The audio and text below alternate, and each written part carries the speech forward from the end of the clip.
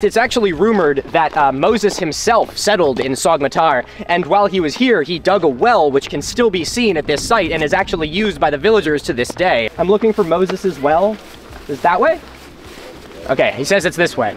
This is the well which was allegedly built by none other than Moses himself. Whether or not it was carved by Moses, we may never know, but one thing is for sure, and that is that many people who believe it was find this to be a sacred site. And so sitting here, you do feel kind of this sense of power that this place has, of just such a ancient history, and one that is steeped in so much culture that I can barely be able to comprehend it. There's a fig tree growing in it, which is, I think, kind of poetic. There's something kind of nice about that. That goes down far.